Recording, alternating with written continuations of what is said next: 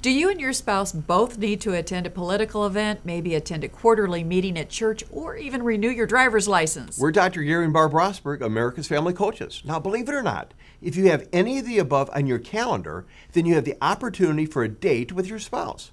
Do the things that need to be done and then add a little twist. After the meeting, go out for coffee at your favorite place. After standing in line at the driver's license facility, go out for some ice cream.